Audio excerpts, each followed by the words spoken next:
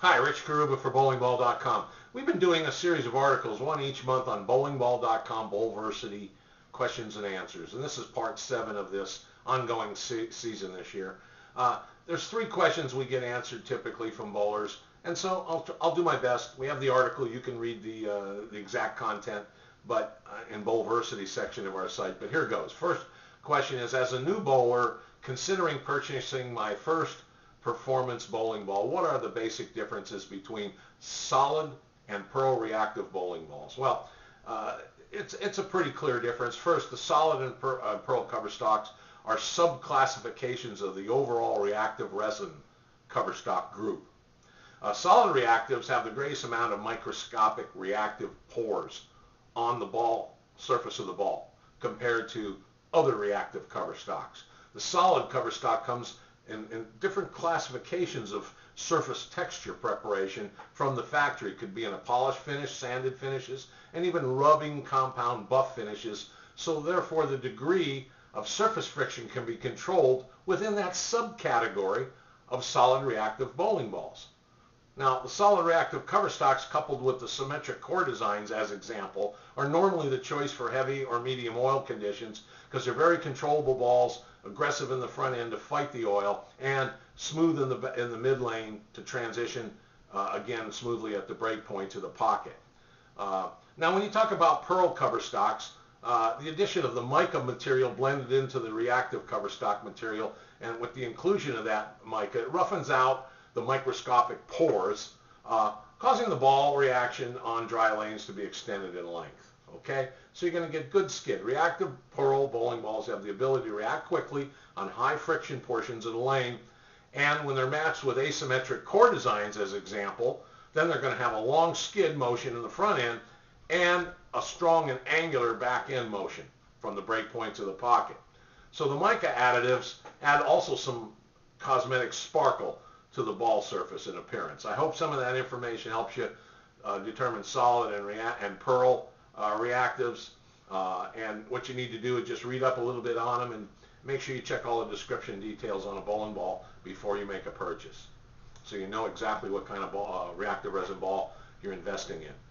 Next, although I'm a league bowler, I bowl only in the fall and winter season. I travel with my family every Sunday. Are there any quick tune-up tricks I can practice after summer vacation and before the next league season? Hey, there's a guy thinking ahead. Probably he hasn't bowled at all in previous years in the summer, lives in cold climate, wants to enjoy the summer with his family. That happens all the time. I think he's smart this year to make sure. I would get out and practice at least 3 games a week if you can, once a week or once every 2 weeks. Bowl a few games. That makes sense. Keep your hand in the ball, get the feel of the ball, keep a little feeling of timing and coordination and picking up spares, and feel comfortable on the lanes. Don't quit entirely for 3 months, number one. In other words, you want it, when you walk to the foul line and you're not practicing very much, keep a consistent pace or tempo of footsteps without hurrying the final 2 steps of your approach. And you want to do the similar procedure with your backswing and your forward swing. Don't hurry your arm swing. You want to have a full, complete, accelerated follow-through, but don't grab the ball and hurry it through or force it through. Be a little patient and wait on your arm swing. Minimize your leg and arm tension so you get consistent swing pace. Relax muscles. Remember, we'll move more smoothly, quickly, and effectively, and repeatedly. Hold your form at the foul line. Make sure you have good balance, and wait till after you release the ball and the ball passes the targeting arrows or wherever you aim on the lane. The balance during and after that critical release of the bowling ball is vital to accuracy and, of course, to getting good results. Keep it simple.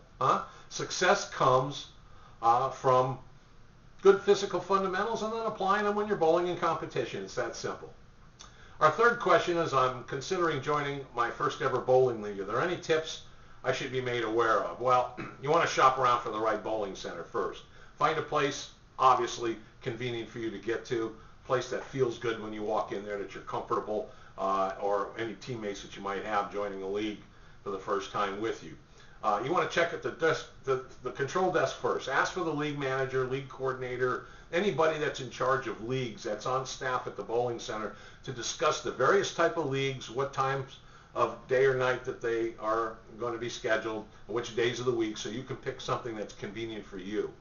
And also, you want to make sure that you find something that that meet your needs. If you're a new bowler or just learning, you have a relatively low experience level in the sport, you want to be compatible with the other bowlers in the league. So communicate that information to the league managers so they understand you're just trying to get started and they don't fit you into a league that is very competitive and maybe with people of much higher skill levels where you're going to be a fish out of water and very uncomfortable. It's very important to get started in the right way so you enjoy your experience, and as you get better and bowl better, you might step up in competition in future leagues. Handicap leagues make it fair and equitable for all bowlers. You'll establish a handicap after you bowl some games, so this way you can bowl with bowlers of varying skill levels, less skill or more than yourself, and still you have equal chances of winning, so that's important to know. And you might want to practice with some new teammates or get to know them before you start with league, so the first night of league you don't feel awkward and nervous and confused about what to do. If you have questions, ask them and talk about your issues that you have in mind with the bowling center personnel or with your teammates, with the league officers. Everyone will help steer you the right way so you can have some fun. I hope that helps. We'll see you next week, or next month rather. Thank you.